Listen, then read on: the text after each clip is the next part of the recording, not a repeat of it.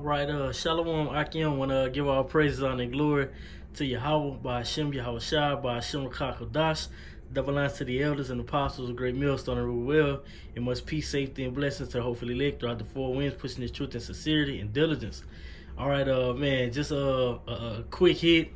Know what I'm saying? I'm in here early in the morning, and just so happened to where I was actually watching this TV show, but I really wasn't paying attention to it. You know, I was basically scrolling through my phone, and out of the blue, I hear a statement that Edomite makes, all right, basically telling it to this Jake. All right, so in the midst of this TV show, Jake actually, he goes and he tells a story, all right, to basically be made known, all right, and have popularity. All right, but the statement that Esau gives off basically manifests itself and shows you that these Edomites, man, these directors of these TV shows know that they are Esau, all right, and they know what the traits that they have are basically making it known exactly who they are according to the scriptures. All right, so check this out, Akim.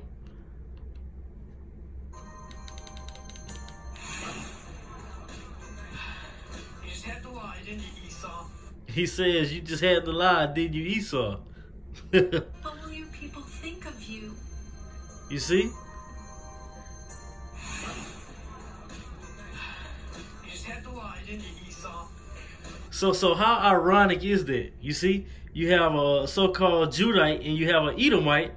All right, the Edomite, the one who is actually estranged from the womb, speaking lies, he goes and say this to the Israelite man. You see? And that's what these devils do. These devils set up and basically run away from their own heritage. You see, these devils, these so-called these Edomites, okay, according to the scriptures, these self-proclaimed white folks, all right, they run away for the indicators and the things that resonates with their spirit, and they'll basically put it on somebody else to clear them from the judgment that's actually going to come. All right, so hey man, this devil basically walks out of school and tell Israelite man, you had to lie, didn't you, Esau? You see? So you refer that back to the scriptures, you'll know that what Esau was estranged from the womb, speaking lies. All right, you know that what he's a serpent. All he does is lie.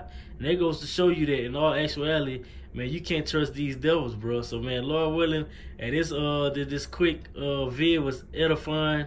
Hey bro, man, these devils got to go. These devils gotta go. So with that, man, I'm gonna run it back one more time. And with that, shalom. You just had to lie, didn't you, Esau?